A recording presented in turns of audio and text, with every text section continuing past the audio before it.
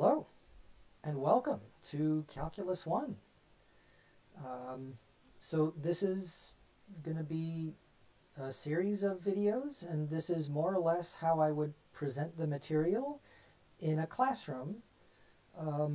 Obviously, with considerable differences, but I try to, present the material and do, similar examples to what I would ordinarily do if I were presenting this in a classroom.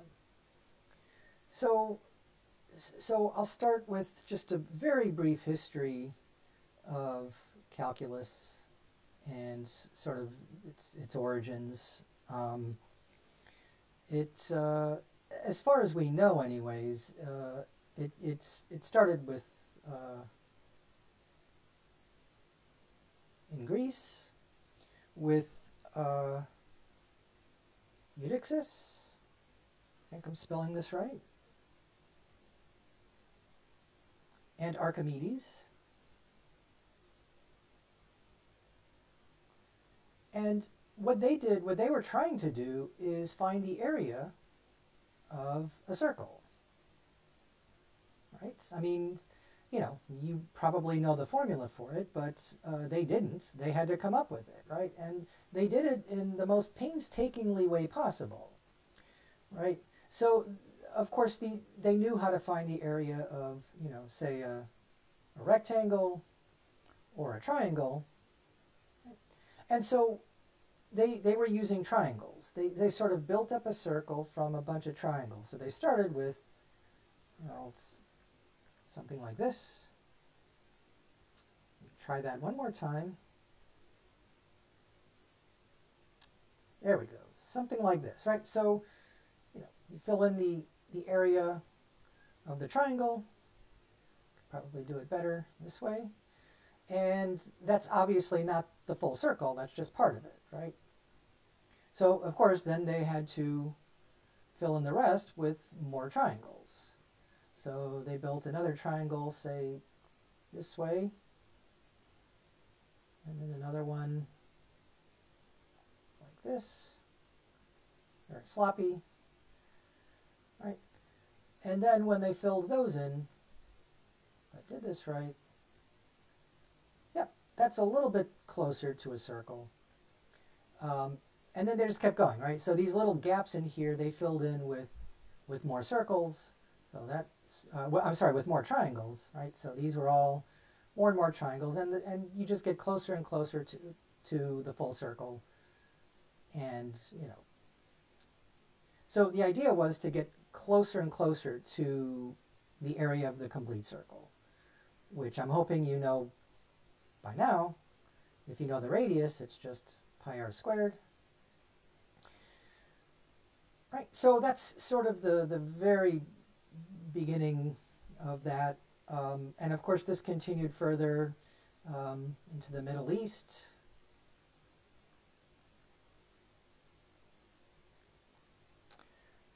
With, I think it's Alhazen, who worked with sums of powers of the integers, right? So they wanted to add, say 1 to the 4th plus 2 to the 4th plus 3 to the 4th and so on. What's called a series, right? And so that's something you'll see later in the second semester of calculus, right? And then eventually it got over to Europe, where it sort of started with Fermat and Cavalieri. And then, of course, the two that are sort of credited with coming up with calculus is, of course, Sir Isaac Newton and Gottfried Wilhelm von Leibniz. I'll just use his last name, Leibniz. And they there was a bit of a feud between them. They accused each other of plagiarism and taking their ideas. But historically, it's pretty clear that they both sort of developed the ideas independently and came up with sort of a common framework. Up until Newton and Leibniz, these were all just little bits and pieces of the whole framework of calculus. And so what Newton and Leibniz did was sort of put it all together and to give us sort of a coherent picture, coherent framework for all these ideas that just got were important in and of their own for their own ideas, but what we consider calculus, what we're going to do in this course is mostly based on the ideas of Newton and Leibniz. So that's as far as I'm going to go with the history. Again, very interesting history for all this. And of course, it didn't stop with Newton and Leibniz. If you want to talk further about the rigorous development of what's called analysis, you have to get into players like Cauchy and Weierstrass. And they sort of made these ideas that Newton and Leibniz did a little more mathematical, a little more rigorous. But so in particular, Newton wanted to use these ideas, for example, to discover, or not discover, but to mathematically describe the orbits of the planets around the sun. And Leibniz was more of a pure sort of mathematician, philosopher, and so he came at it from a more geometric perspective, I think. But again, Newton and Leibniz, the main people who are credited with developing calculus, just realize that it wasn't just them, it was a whole bunch of people before that, and many that I'm not even mentioning here. So, yeah, so that's a brief introduction to the history. So with that, let's get started with what is calculus? Right, so what are we going to be studying here? So roughly speaking, and again, it's calculus is really a whole bunch of mathematical ideas, but one in particular has to do with the idea of motion, right? And to describe motion mathematically, more generally, it's basically just the mathematics of change. So the mathematics of, more specifically, continuous change.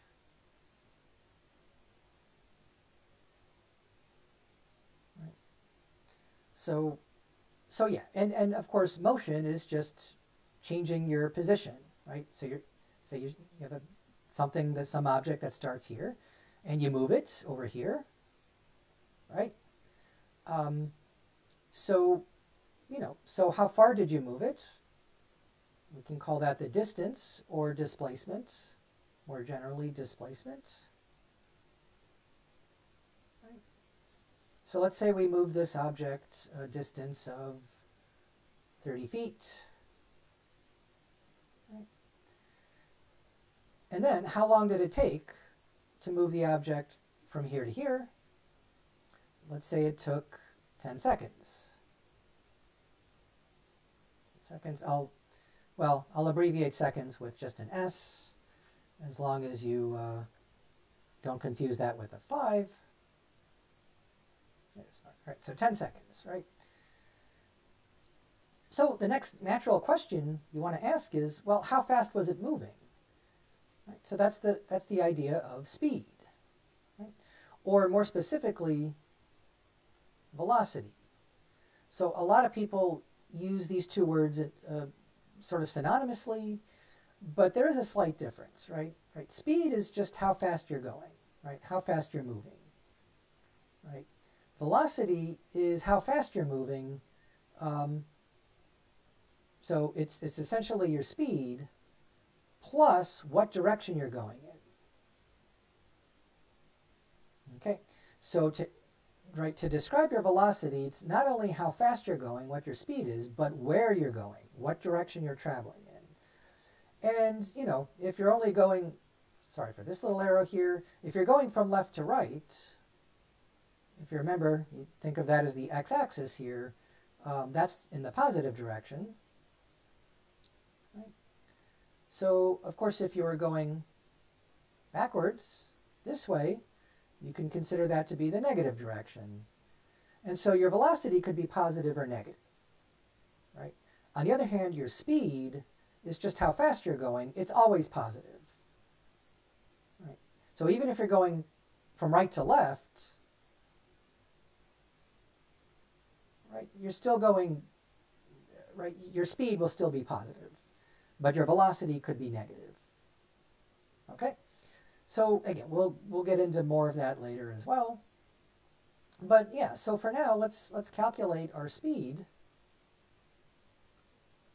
which you should probably know as the distance that you travel divided by how long it took you to travel that distance, divided by the time, right? And so in our example up here, we traveled 30 feet in 10 seconds. So we traveled 3 feet per second, right? So, yeah, in 1 second we moved 10 feet, 2 seconds 20 feet, and then 3 seconds we moved all the way 30 feet. Okay? But do we know that for sure? How do I know that we didn't start out slow, moved a little faster, and then slowed down, and then finished fast again? Right? So we really, all we know is that we started at 0 feet and we ended at 30 feet, and it took us 3 seconds to get there. That's all we can figure out from this 3 feet per second. So on average, right? On average, our speed during that trip from 0 to 30 feet in 10 seconds was 3 feet per second, right? So yeah, very specifically, we call this the average speed. Okay? Right. And if you're going left to right in the positive direction, this could also be your average velocity. And if we were going the other way, if we're going backwards again, right, your velocity could be negative 3 feet per second. Right. Okay. So yeah, so that's the idea of average speed or average velocity if you don't mind it being negative. So let's just make that official, right? So let's suppose that we know where we are at any given time. We call that our position. So let's use the function x for position. Some books use s. I'll use x. You know, like you're traveling along the x-axis here, right? So you're only going left and right. Right? We're only going horizontally, left or right, right? And again, by convention, we'll say that to the right is positive, right?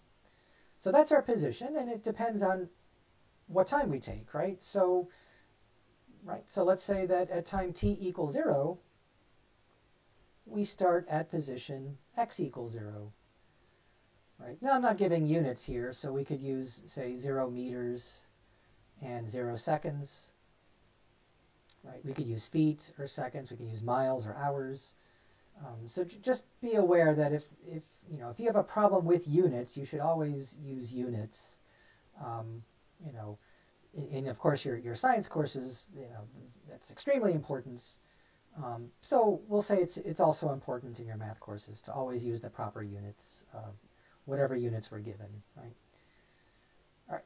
So yeah, at any given time, we have our position. So at time, let's say t is equal to, I don't know, a, so a seconds, we're at this position here, which we can label as x, at time t equals a, right? So this is the idea of a function. And I'm not going to review what functions are. You should know that from your algebra days, your pre-calc days. So position, right, as a function of time.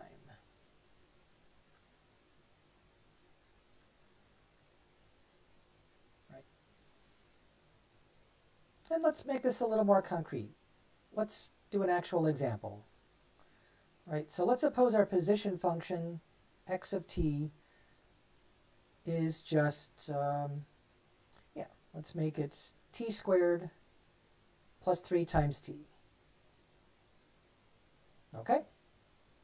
So what this is telling us is, right, our position x at any given time t. Okay? So, for example, at 0 seconds, where are we? We're at 0 squared plus 3 times 0. We're at 0 meters or 0 feet. Right? We're at position 0. So we're starting out at 0 like I indicated earlier. Right? So where are we after, let's say, 4 seconds or 4 units of time? Right? So here's our position, right? We replace t with 4, we get 4 squared plus 3 times 4. Right? So 16 plus 12, we are at position 28. Okay. Where are we after 5 seconds? All right, so same function, 5 squared plus 3 times 5. All right, so 25 plus 15 is 40. So 40 meters, 40 feet, right? That's our position. That's where we are at the time t equals 5. Okay. Right, so now we can calculate how fast we're going on average. So let's calculate our average speed. I'll call it velocity at this point. Our average velocity from, let's say, times t equals 1 to t is equal to 5. Right? So we start the clock, instead of starting our clock at 0, we're going to start our clock or watch at t equals 1. And then go to t equals 5, right? So we can start anytime we want. We can start at 0, we can start at 1, we can start at 2. But I just decided to start at t equals 1 second. And we're going to 5 seconds. Right, so how fast were we going over that 4-second interval, right? So this is a 4-second time interval.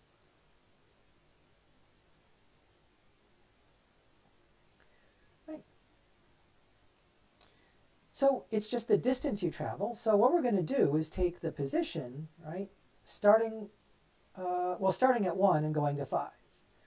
But notice the further along you go, the more time has passed. So as time passes, you're going further and further to the right? So the difference between these two positions is the distance we traveled, right? So yeah, we can think of this as your distance. And if it's negative, it'll be displacement, but we'll call it distance for now, right? And then the time interval, right? Well, it was 4 seconds, right? 5 minus 1. Okay, so let's plug in the numbers here, right? We know what x of 5 was. X of 5, we calculated before, was 40. And x of 1, well, we didn't calculate that, but we can do it now. Just plug in t equals 1. We get 1 squared plus 3 times 1. So 1 plus 3 is 4. So yeah, x of 1 is equal to 4. Divided by 5 minus 1, which of course is 4. So the numerator, 40 minus 4, is 36. The denominator, 5 minus 1, is 4. So 36 divided by 4 is 9. And that's our average velocity, right? So to make this a little more concrete, maybe I will use units here. Let's say distance is in meters and time is in seconds. So this is 9 meters per second.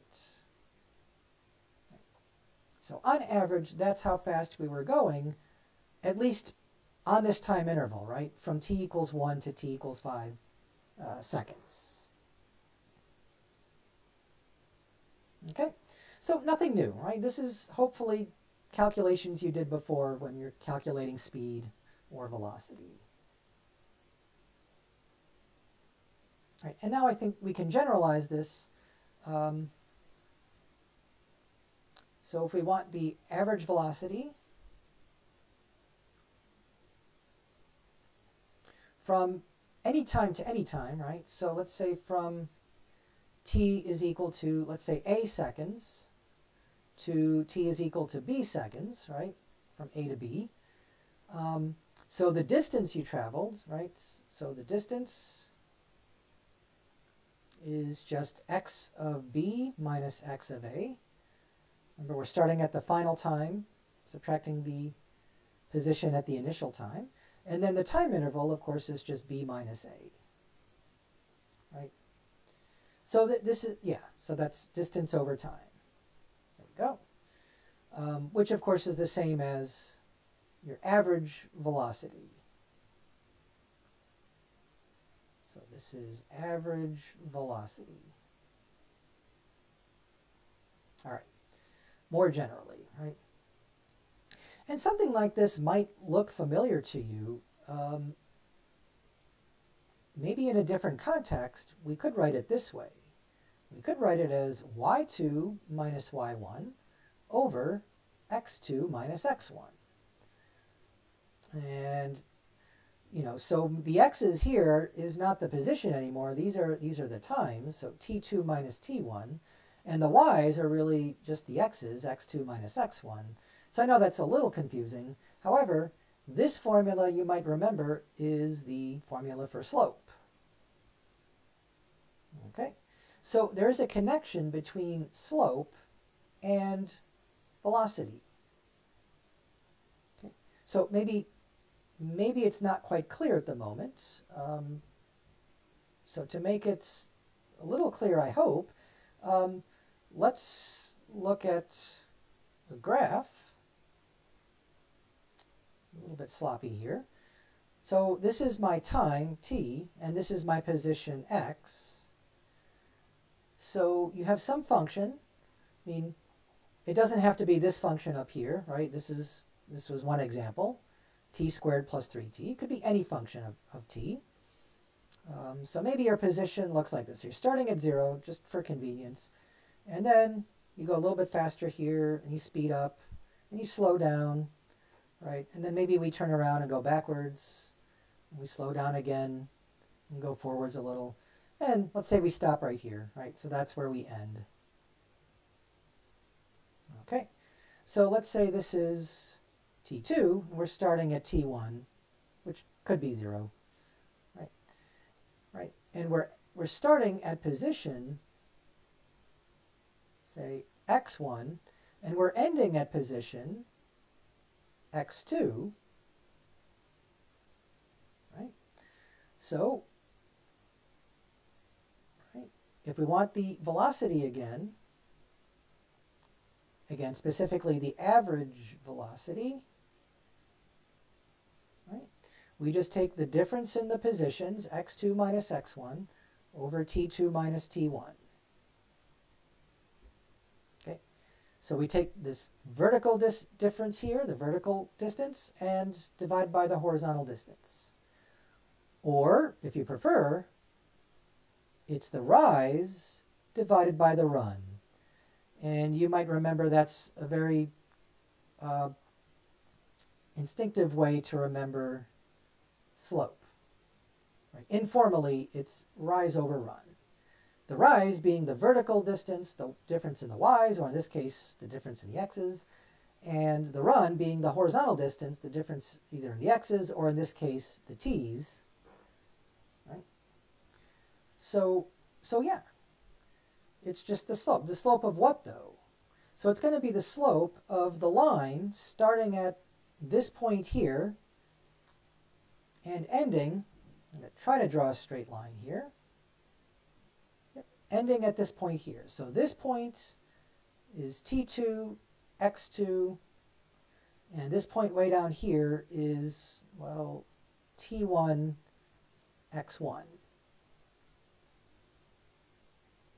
Okay, so yes, the slope of this line is your average speed, or average velocity. Right, at least from time t equals 1 to t equals 2. Obviously, if we took a different time interval, we would get a different average velocity. Right? Okay, well, so that's one question you can ask. How fast were we going on average? Right? Right. So maybe one more quick example just to make sure you understand this concept of average speed or average velocity. Average speed. Or velocity. I'll make it positive again. So in this case, speed and velocity are the same as long as it's positive, right? It's all to the right. So let's say I get in a car and I travel a distance of 200 miles, and it takes me 4 hours to make that trip. So during that 4-hour trip, how fast was I traveling? Well, on average, 50 miles per hour. Right? 200 divided by 4 is 50, right? So 50 miles per hour. Again, that's your average speed for the whole trip. Right. Now, it's very unlikely that I was traveling 50 miles per hour the entire way. Obviously, I have to start from 0, right? And then speed up, and then maybe slow down, and then speed up, and maybe come to a stop, and then speed up again, and then come to a stop. So, yeah, so over, again, this is my t-axis for time, and then the vertical is your x-axis. Right, so if I just want the average velocity, your starting point and your ending point, about here, the slope of that line corresponds to this number, the average velocity. Okay. But suppose I'm roughly halfway through my trip, like somewhere right around here, let's say. So this is a given moment in time. Right? It could be, let's say, 1.6 hours after I started from 0. Right? So we started at t equals 0, and we ended at t equals 4 hours. So yeah, somewhere in between, I'm at 1.6 hours. And at that moment, I look down at my speedometer, and what do I see? Well, this number here does not tell us how fast we're going. This just tells us where we are, right? This is our position, right? This is x at 1.6 hours. It doesn't tell us how fast we're going, right? What tells us how fast we're going is going to be the slope of this line right here, the line that just touches the graph. Oh, it's about the same, I guess, maybe a little bit less. Yeah.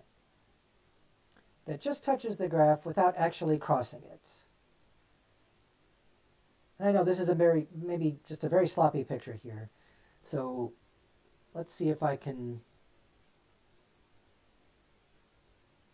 find a different time here.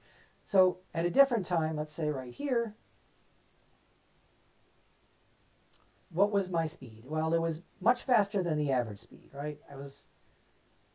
A bigger slope means a bigger speed. Okay. Over here, however, at this time, my slope is almost 0 here, so maybe it's slightly negative. So that tells me my speed was a little bit negative at that point. So what I'm getting at is, how do we calculate the speed at any given moment? Oops, I have space here. So how do we calculate the speed or velocity at an instant in time?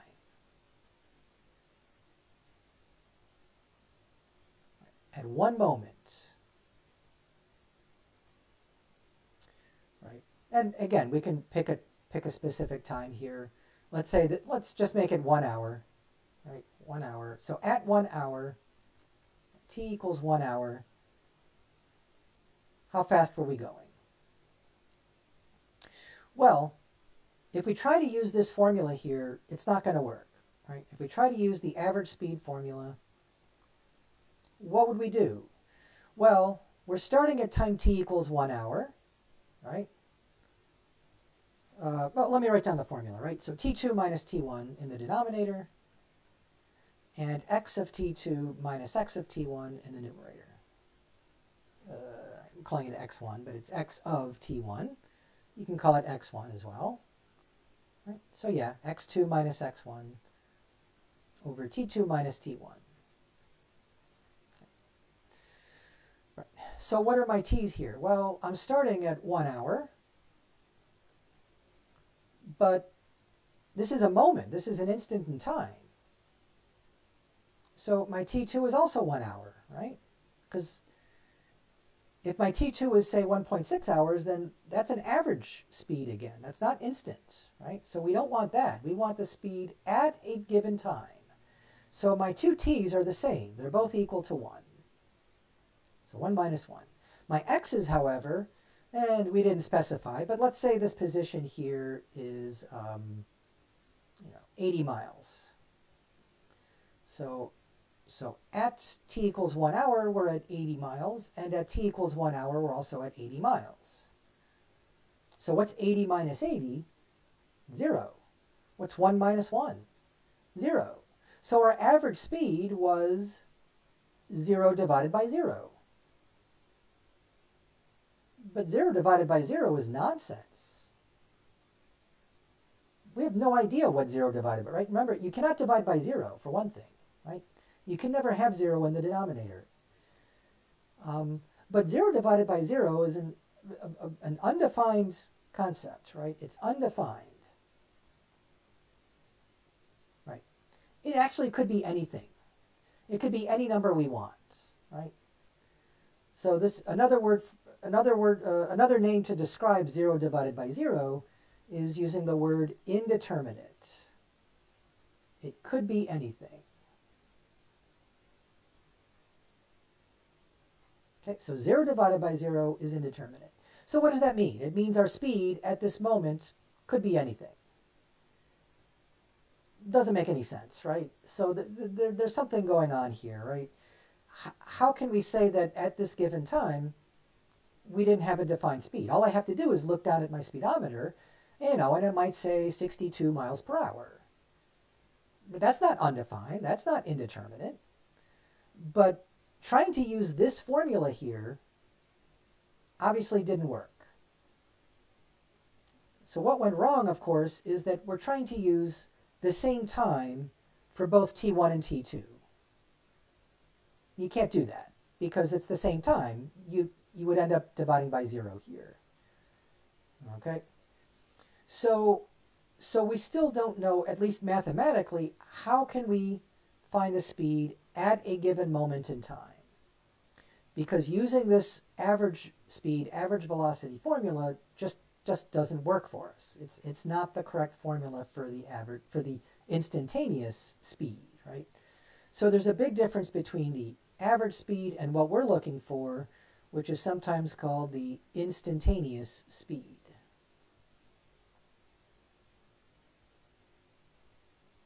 Or velocity, right? So I'll stick with speed for now. Okay? Yeah, so in order to find the instantaneous speed, well, right, it's a question of calculus, right? It's not a question of algebra or geometry or using the formula for slope here, right? Right. So it has to do with this concept geometrically called a tangent line. Right? So the lines that we were doing over here, right, this blue line here is sometimes called a secant line. And you might remember the word secant from your trigonometry days, from your pre-calc days. As far as I know, it has nothing to do with the secant of an angle or anything. It's the same word used in a different context. Okay? But what we're looking for here is, for the instantaneous speed, we're looking for the slope at a given point. And for that, if we only know one point on the graph, we get this line here. This is called a tangent line. And again, it has nothing to do with the tangent function from trigonometry, as far as I know. It's just another word to describe a line that only crosses a graph at one point, rather than 2 points, right? For a secant line, it passed the graph over here on the left and again over here on the right. But for the tangent line, it's only touching at that one point, right? Same thing here, just a little bit sloppier. It's only touching the graph at one point. Okay? So, yeah, that's the connection between velocity and slope, right? Your average, let me clear this and start over, and we'll resume. Okay, so, yeah, so we have two graphs here. Notice they're practically the same graph, but just in a different context, right? This is x as a function of t, which represents our position, right, if we're moving, right? And over here, this is just a graph of some function y as a function of x. That's how we usually think of functions, right? Y is the dependent variable, x is the independent variable. And up here, t is the independent variable, x is the dependent variable, right? So your position depends on time. So t for time, x for position, right? Or just x and y in general, right? Okay. So when you're talking about, let's start with just the graph, y equals f of x. If we start at one point, let's say x1, and then the y coordinate will be y1. And then over here, we have another point where x is x2, and then y is, let's say, y2, right? So this point has coordinates x1, comma, y1. This point has coordinates x2, comma, y2. And the idea is we can connect these 2 points with a straight line, or in this case a line segment, but you know, in general the line keeps going in both directions, right? And so if you want to calculate the slope of that line, do it down here, the slope is the usual formula, right? Rise over run. The rise is the difference in the y values, y2 minus y1, and the run is the difference in the x values, x2 minus x1. Right? Okay. Right. Same thing up here, right? If we start at a specific time, let's say t1, and we know we're starting at position 1 here. So this point has coordinates t1, x1. And then we end up over here after time t2. We are at position x2. So this point has coordinates, right? Oh, sorry, t comes first here. t2, x2. I hope that's not too sloppy. And again, you connect the 2 points with a straight line. And the slope of that line is just the difference in the x's, x2 minus x1. Oops. Right. Again, rise over run. So x2 minus x1 divided by t2 minus t1. But specifically what that means is, right, this is the distance that you traveled, or displacement, divided by the time, also known as average velocity. So again, I hope that makes this clear, the connection between slope and average velocity. Okay. But now our question is going to be a little bit different, because instead of knowing the average velocity or the slope of a secant line, remember this was a secant line here.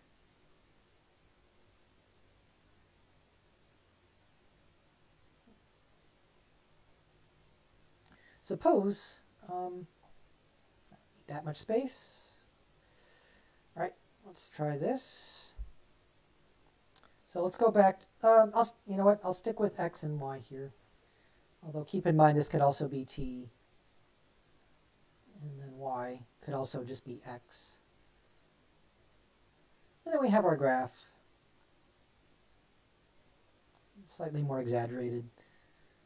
And the idea is at a given time, let's say this time right here, or x, right? I'll stick with x. We want to know the slope at this point, right? So this is my x, this is my y, and that's all I know. At this point, I can draw a line. I'm drawing a little dotted line or dashed line here that just touches the graph at this point. That's what makes it a tangent line. So how do I find the slope of this tangent line? Well, let's see. y2 minus y1 over x2 minus x1. But there's only one x, right? Whether you call it x1 or x2 or x3 or x4, doesn't matter, right? And there's only one y, right? It could be y1 or y2 or just y. So they're all the same. This is just y. minus y over x minus x. Again, 0 over 0. Right? Now looking at if you remember what slope describes, slope essentially describes how steep the line is, right? So it's a number that describes how steep the line is. And looking at this line, it looks like the slope might be, I don't know, somewhere around 1. Right? Rise over run is about 1, maybe a little less than 1, 0.9 or something. But it's about 1, right? It's not 0 over 0. Right? 0 over 0 is not 1. Right? 0 over 0 could be anything. It could be 2, it could be 5, it could be a million, it could be negative pi, right? It could be any number you want. So again, this formula for slope only works for secant lines. It does not work for tangent lines. Right? Likewise, if you remember, we tried this before in calculating not the average velocity, but when we tried to calculate the instantaneous velocity, using the same formula, we ended up with 0 over 0, which of course is nonsense. So anytime you get 0 divided by 0, you did something wrong, right? You used the wrong formula, or right, you're getting something that's indeterminate, something that we just don't know what it is. Okay, so 0 over 0 is never an answer. It's just meaningless. Right? So don't use 0 over 0 to describe anything. But it still leaves open the question then, how do you calculate the slope of a tangent line, or how do you calculate the instantaneous velocity? And again, that's a calculus question, right? So this is sometimes referred to as the tangent line problem, right? And it's not going to be long before we answer this question, so this won't be a mystery for long, but for now, yeah, we don't know how to calculate the slope of the tangent line. So this is the tangent line problem. Right. And it's right, it's the same as the instantaneous velocity problem. Right? So this is also if we want to calculate instantaneous velocity.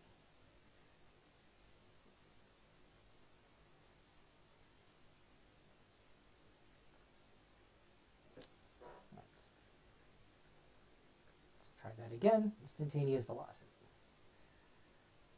Okay, right? So yeah, we know how to calculate average velocity, and we know how to calculate the slope of a secant line, but we're still left with the mystery of how do you calculate the slope of a tangent line or the instantaneous velocity.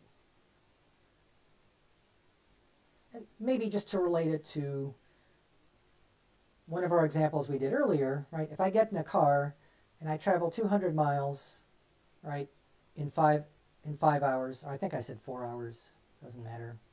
Okay, so 200 miles in 4 hours, right? That was 50 miles per hour on average, right? So this is our average speed for the whole trip. Right. So yeah, here's the road. We're starting over here at 0, and then we travel 200 miles. Right. So this is 200 miles, and we did it in 4 hours time.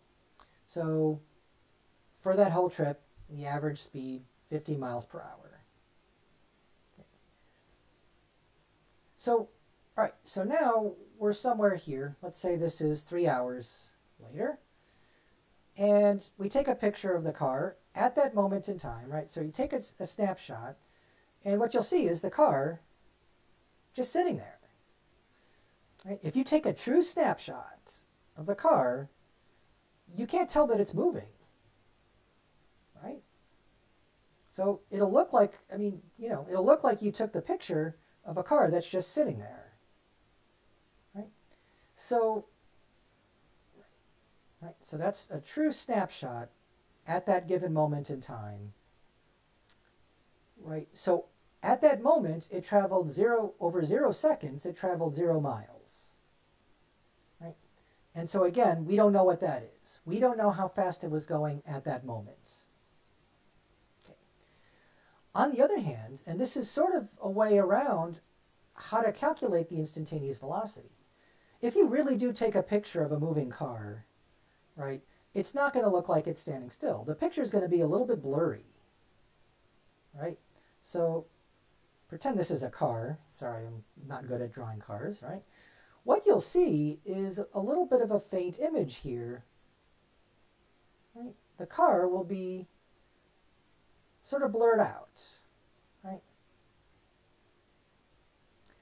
And based on that, we can basically say, look, that the picture is not a true snapshot. The car actually traveled during that short time that the shutter was open for the old-fashioned cameras that use shutters, right? So it might have been a very short time, right? We might be talking about, 1/10,000th of a second, right? And in that time, we can measure this little distance here, right? We can measure this little blur. And let's say it was 0.4 feet. Right? So again, a very short distance, but also a very short time. But it's still a distance and it's still a time. So now I can calculate the speed by taking the distance, 0.4 feet, divided by the time, 1/1000th of a second. And now I get an actual number. I get a very big number. I get 400 feet per second, which is actually pretty fast. It's very fast for a car. Right? But that is the idea of a speed. This is how fast you are going, not at any given moment, but during that time interval, right? So this is still an average speed. It's not an instantaneous speed, right? Because we do have some very short time interval here, right? And a very short distance as well. But it's still the average speed. Now, at this moment, at your 3 hours, we can say roughly that the speed might be 400 feet per second. Right? So that's not an unreasonable assumption that because this is such a short time interval, only 1/1000th of a second, that, that 1/1000th of a second earlier at 3 hours, right? And then, right? So this would be, on the left here, this would be 3 hours. And then on the right here, this would be 3 hours plus 1/1000th of a second, which is, barely a blip, right? So yeah, that's almost an instant in time. Not quite, but very close to an instant. And so this average speed might be a very good approximation to the instantaneous speed. Maybe not exactly, but perhaps close enough. So that's sort of the idea of how we go from average speed to instantaneous speed, or how we go from the slope of a secant line to the slope of a tangent line. Okay? So this idea of making your time intervals smaller and smaller and smaller, and of course that makes your distance smaller and smaller and smaller, is this concept of a limit. Okay, and that's what we're going to be studying in the next series of videos, basically in the first chapter here. Okay, so I'm just going to pause a little bit here to sort of take everything that we've done into some perspective here, because we're talking about positions and velocities. We're also talking about tangent lines and secant lines, and I just want to make sure that you're not confused by all this. I mean, you might be at first, but I think after you read the section, and certainly when we get into chapter 2, all this will become much more clear. But this is just a very brief introduction, a very brief survey of what we're going to be doing, at least for a little while. So the next thing we want to talk about is area. Okay, so area, right? We know how to calculate area of a rectangle, right? So you have the length times the width. So the area is just length times width. For a triangle, and it doesn't have to be a right triangle, by the way. It could be any triangle. Right? So instead of calling this the length, we call this the base, B, and then we call this the H for height. So here the area is 1/2 the base times the height for a triangle. And of course for a circle, we have the radius, R, and the area, let's call it A for area, is just pi r squared. Right? And in the back of your book, you have more formulas for more complicated objects like trapezoids, things like that. And you can also talk about the surface area of a sphere or a prism or a rectangular solid or something like that. So we'll get into volume as well later. But for now, we're just talking about area. Right? So yeah, as long as you're talking about rectangles or triangles or circles, no problem, right? We know how to find the area, or at least we know how to look up the formula for it, right? But by now you should know these, I would hope. But suppose we have something a little more complicated, right? Suppose we have a graph. Suppose the graph looks like this. It might be some sort of a parabola, like a quadratic function. Right? Could just be y equals x squared, for example. Okay. So again, the graph goes on forever, of course, in both directions. But let's suppose that we just want to measure, let's say, the area from x equals 0 to x equals 1. So we want to calculate the area of this region. I guess I'll highlight this area in red. There we go. So yeah, what's this red area in here?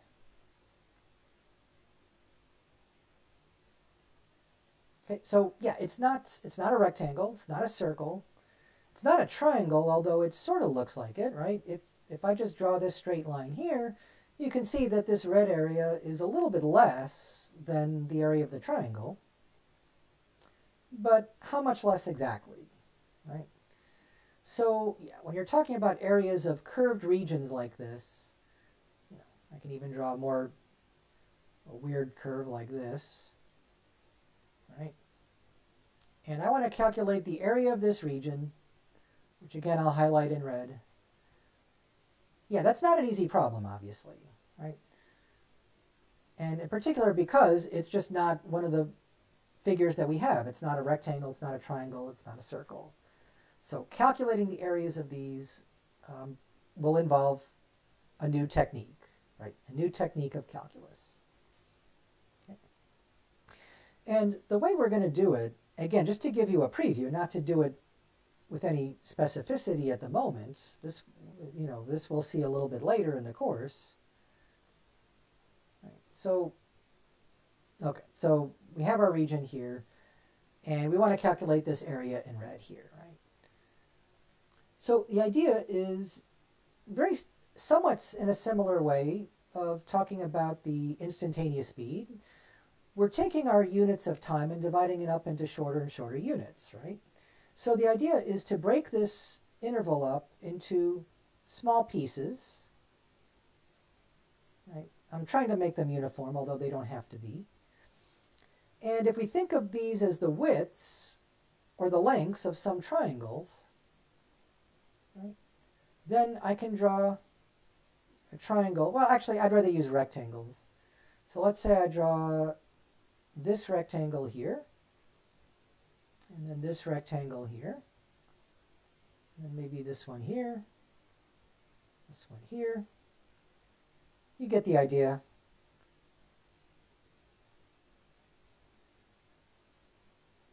And they're not exactly rectangles, but, you know, pretend they are close enough here.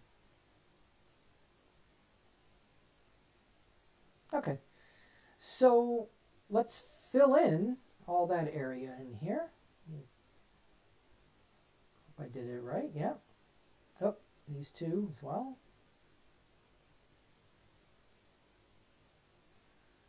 Yeah. So this red area in here is obviously, sorry, not the exact area that we're looking for, but if you notice, it's pretty close, right? It's not far off. So this might be a good approximation to the area that we want, right?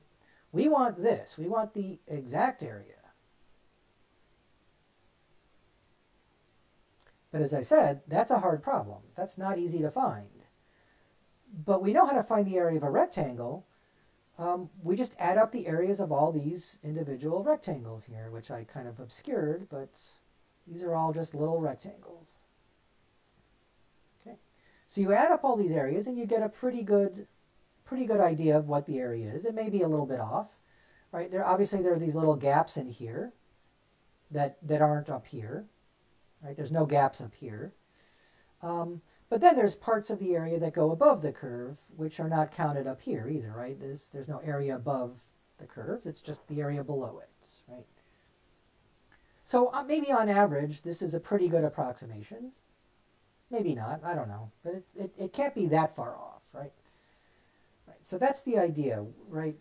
We divide this interval into smaller and smaller rectangles, and right, it's obviously a very tedious calculation because you have to calculate the area of every single rectangle and add them all up. So if you have 10 rectangles, that might take a while, right? But if you want a better approximation, you might want to use more rectangles. You might want to use 50 rectangles or 100. But then that just gets more and more tedious, right? So in some sense, there should be sort of a pattern here of not just being able to, add up all these individual rectangles, but maybe there's a pattern where that sum, even though it's a very long sum if there's 100 rectangles, in some sense will better approximate the area of this region up here, the exact region, right? Right. So this is the problem of finding the area of any curved region, not just circles, right, or triangles or rectangles. Right. So that will come up a little bit later, again using calculus, right? And just to give you the terminology here, the process of finding the area using a sum, using what's called sometimes like a continuous sum, is called integration. It's the process of integration. So when we were talking about tangent lines, finding the slope of a tangent line, we use a process called differentiation. It's supposed to be an F. Differentiation.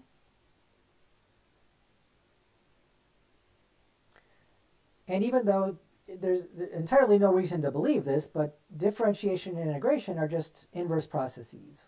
Integration is just differentiation going backwards. Right? Not easy to tell. This area business has, what does that have to do with tangent lines or instantaneous speeds? Right? And maybe I'll give you a reference later for a good visual for that, because I can't draw motion here very much, or even areas all that well.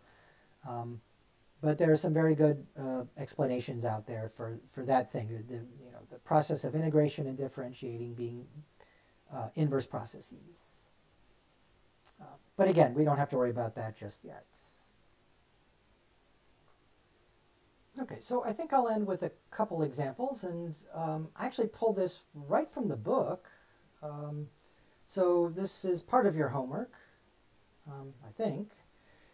So yeah, the question says, or the problem is to find the distance traveled in 15 seconds by an object traveling at a constant velocity of 20 feet per second. Now, since they didn't give us a direction, velocity and speed are synonymous here. But, velocity means it's 20 feet per second in the positive direction. Again, the positive direction, we don't know what that is. Typically, it could be to the right. But it could also be going up, too. So either up or to the right is considered positive. Down and to the left is considered negative. But that's just a convention, right? If you want to go to the left and consider that to be positive, that's okay. If you want to consider downward to be positive, that's okay too. Right, it doesn't matter what direction it's going in some sense. It's going in some direction at a constant velocity or speed of 20 feet per second. So how far did it travel in 15 seconds? Well, remember, if velocity is the distance divided by time, and that's actually not quite right. Velocity is displacement divided by time. Displacement is not just how far you traveled, but in what direction. Right? So displacement you can think of as a change in your position.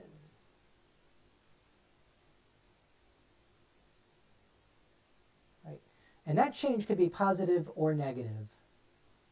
But distance is just how far you traveled, which is always positive. Right? So that distance here is 20 feet. Right? And then the time, well, is in seconds. Right? So if distance divided by time equals velocity, then multiplied by time, your distance is just velocity, right, times time. Right? And in this case, the velocity was given. It was 20 feet per second. And now we multiply by the time. The time was given as well, 15 seconds. Right? And you can see what happens. The seconds, this is seconds divided by seconds, so the seconds cancels, right? And we just multiply 20 times 15, which is 300 feet. So yeah, not a hard problem. One that I'm hoping you should be able to do pretty easily, right? So yeah, there's no calculus involved in this at all, right? This is just knowing the relationship between distance, velocity, and time. Something I'm hoping that you're comfortable with, right? Velocity being distance divided by time, or distance being velocity times time. Okay? Yeah. So what made this easy was this keyword here. The keyword is constant, right? What do we mean by constant velocity? We mean just uniform velocity. It's 20 feet per second all the way from the start. We're not changing our speed at all. It is constant. So we start at 0 seconds, we end at 15 seconds, and we traveled 20 feet each second. And so the total distance that we traveled was 300 feet. Okay. Now, if we go on to the next question, down here, now we want to find the distance traveled in the same time interval, 15 seconds, by an object moving with a velocity, right, of this function here. V of t is 20 plus 7 times the cosine of t. Now I'm hoping you remember what the cosine function is. That's a trigonometry question, right? But it's just it's a trigonometric function, right? It's a constant 20 plus 7 times cosine of t. So, right, so the key thing here is that this is going to be a much harder question because the velocity is not a constant. It depends on t in a non-uniform way, right? Right. Yeah. So here, in this problem, v, you could say is a function of t, but it's a constant function. It's just 20, right? There's no t here, right? But in this formula, there is a t. Sorry. Right? So, how do we calculate the velocity here? Well, again, it's a calculus question, right? So it's one that we're really not going to be able to answer completely here, right? And the book, to be fair, the book basically says just estimate the answer. Just, figure out what's your best guess, right? But even that's kind of an involved question. So it's one that I'll talk about very briefly here. To help us answer this question, let's go back to this, right? So here's another way we can think of this problem here. Let's draw the graph, right? This is your velocity v, and this is your time t. So this is, let's say, 5 seconds, 10 seconds, 15 seconds. And then this is our velocity, let's say 5, 10, 15, 20 seconds. So I know this is not a to scale here, but that's fine, right? So this is 20 feet per second, and it's constant, right? It's not changing over 15 seconds, right? So, so we have 20 feet per second is the height or the width, and the 15 seconds is the length. So how do you find the area of this rectangle? Right? Length times width, or 15 times 20, which of course is again 300. So yeah, in some sense, the area of this rectangle is also the distance. Okay. Right. So how does that help? Right. So yeah, velocity is, in this case, the velocity is the height, and the time is the length, the horizontal distance. And when you multiply 15 times 20, or 20 times 15, you get 300. So how does that help with this question? Well, it doesn't, at least not directly. So let's draw the graph of this function here. And again, we're still going from 5, 10, 15 seconds. And what's the velocity? So the velocity is not going to be a horizontal line here. It's going to depend on t. And if you remember the cosine function, right, when t is 0, right, cosine is 1. So when t is 0, your velocity is 20 plus 7. It's 27, so way up here. Right. And when t is pi, cosine is negative 1. Right. So after pi seconds, right, it's about 3.14 seconds, right, your velocity will be 20 minus 7 will be 13. So let's see, where's pi? It's right about here, right? And so let's say this is 13. So now we're at the bottom. And then a 2 pi again, which is right around here. We're at the top, right? And so on. You just repeat, right? So down, up, down, up. Let me see if I got this right. So that's roughly the shape of the cosine function. Very, very sloppy here.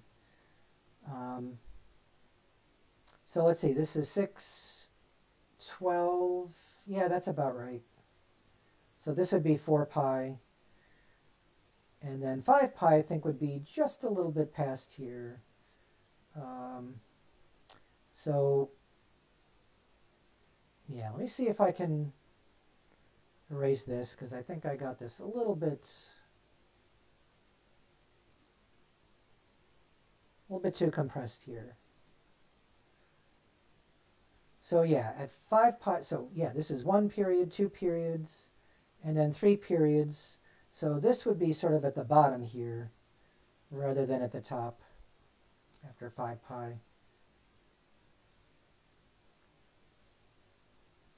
Right. So, yeah. So then it goes back up. But we're stopping at 15 actually, right? So, yeah, all we need to do then is calculate the area of this region. And that will be our distance. In much the same way that the distance in the previous problem was just the area of this little rectangle. The problem is this is not a rectangle, right? So yeah, that finding the area of this is no easy task. But I'm going to suggest one way to do it, and this may not be exact, but right here in the middle should be 20. And if I just draw this horizontal line, well, you can kind of see what's going on here, right? This area that's not under the curve might match this area in here. So this area above it might fill this in. Consequently, this area up here will fill in this area. And then this area will fill in this area, and so on. So, right, and then this should fill in, and it's a little sloppy here, but that'll fill in that area. Right? And so this rectangle here will be pretty close to the actual distance. The length is still 15, right? 15 seconds. And the height is still 20 for 20 feet per second. But you can see that this is not going to be exact because there's still this area that's not accounted for here. So I think the area is going to be a little bit bigger than this. This was what, 300 feet? So what would this area in here be? Well, that's kind of hard to tell. Oh, actually, yeah. Again, a lousy picture here because the true bottom here, where it would fill in, would be at 5 pi, which would include this area as well, which is not really there. Right? So in other words, right, we've over calculated this by this much here. Okay, so how much is that? Well, it's a tiny little bit more. Right? I don't know how much more. Maybe 3 or 4 feet. Right? So roughly 303 feet, maybe. You want to include that as well. So how far did we travel here in 15 seconds? I'll say very approximately somewhere around 303 to 305 feet. Okay, but that, again, that's really just a guess at this point. Could be 310 feet, I don't know. Yeah, but if you want the precise answer, then you just have to use calculus to do that. And this is something we will do, again, a little bit later, right after we get through the ideas of limits and derivatives. When we talk about integrals, integration here, that should be able to help us find the answer a little bit easier. Okay? So yeah, when you see a problem like this that you can't do using ordinary, rectangles, triangles, using ordinary algebra and geometry, chances are you have to use calculus for that. Okay? And it's because we're not moving at a constant velocity here. Right, so this velocity here is not a constant. And that's what made this so hard. Okay? So I hope that helps. And now we'll do another example. Okay. So this is number 8 in the book.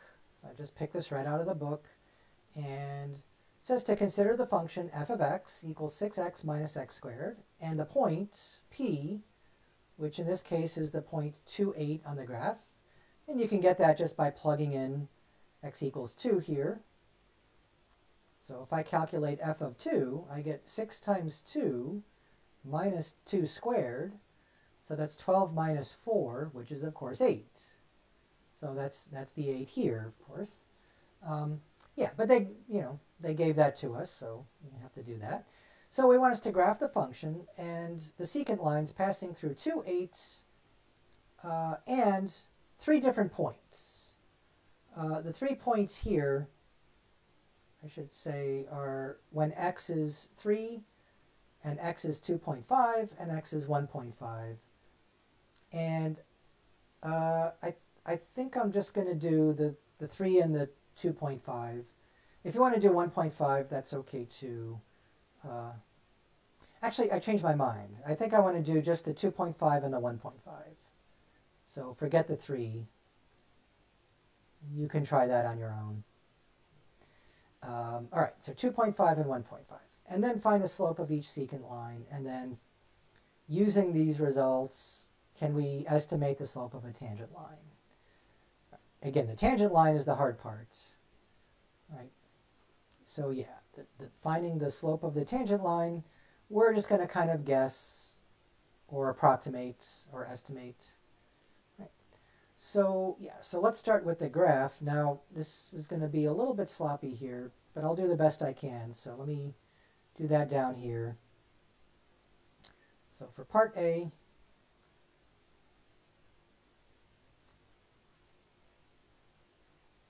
I should even make this bigger. Okay, so this is x equals 1, x equals 2, x equals 3. This will be 1.5. this will be 2.5. And I have to change the scale here, so this will be 1, 2, 3, 4, 5, 6, 7, 8, 9, 10. Okay. And just to remind you, the graph we want is f of x equals 6x minus x squared. Right? So it's a quadratic function, and you should remember what that looks like. It's just a parabola. Right? When x is 0, y is 0. Right?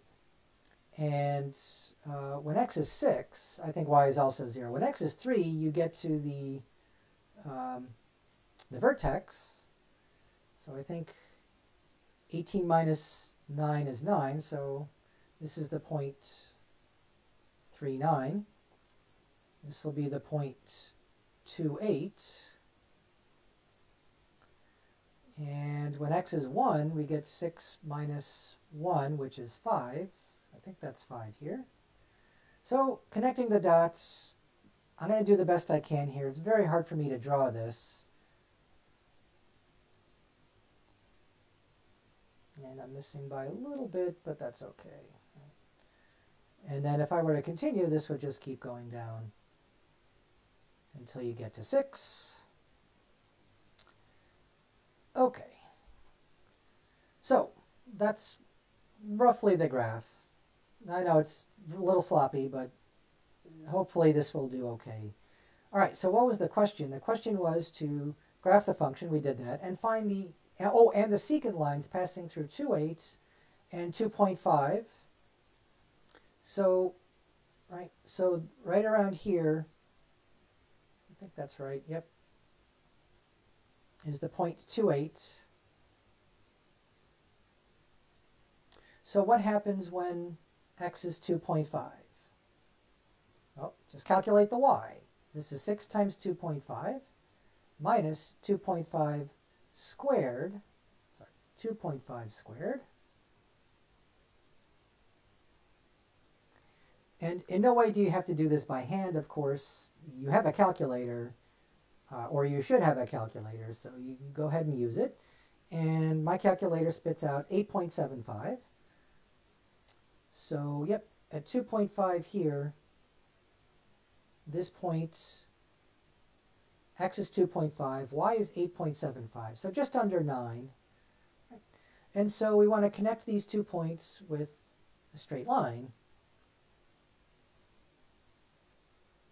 Okay, not very straight, but close enough, right? It's a line. Or maybe better yet, let me blow this up down here just to show you what's really going on here, right? So we have this curve, something like this. This will be the point, oops, sorry, 2.5. So x is 2.5, y is 8.75. It's right there. And then way over here, you have the point x equals 2, y equals 8. So yeah, when you connect these with a straight line, I think I used red before, so I'll stick with red.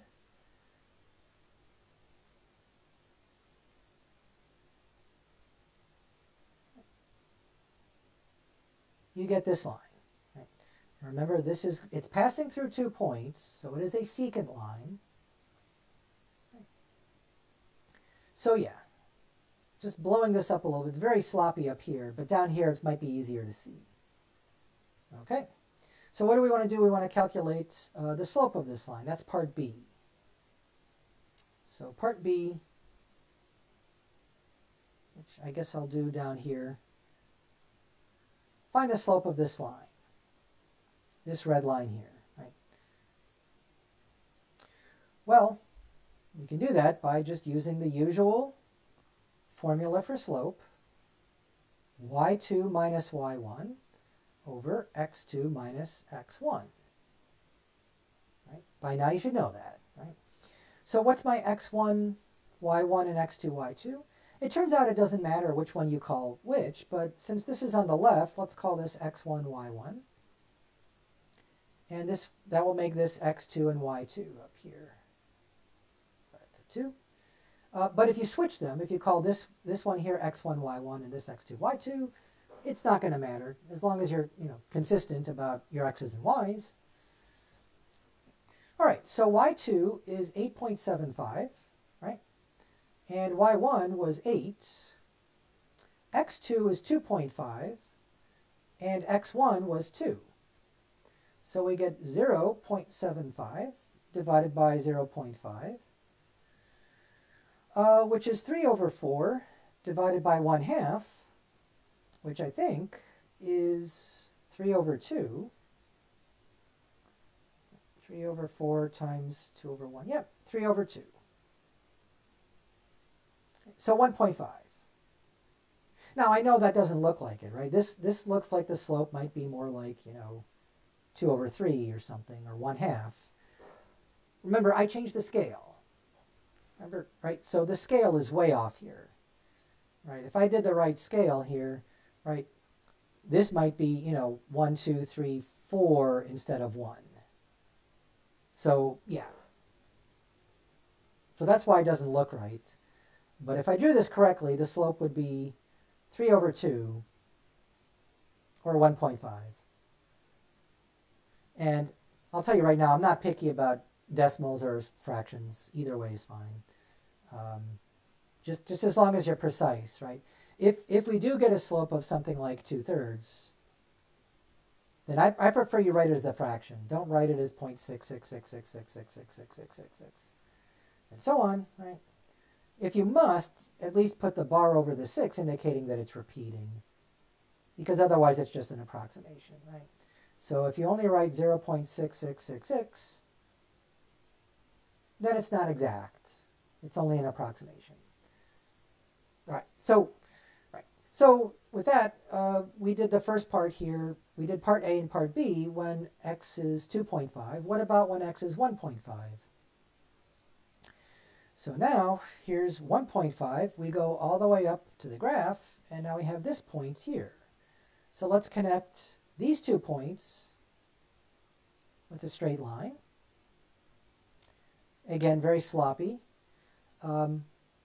And I'm not even sure I can do it right here, but let's try. Let's say way down here is your 1.5 for x, and what's y going to be? Well, remember, y is just f of x, and the function was 6 times x, which is 1.5, minus x squared. So your calculator will spit out 6.75. Okay, so yeah, this point on the graph right here, where we want the secant line, x is 1.5 and y is 6.75, 6 3/4, right? Okay. So yes, over here, that's going to be this line here, this green line here. We fill in the y, 6.75, right? So for part B, we're going to use the same formula for slope.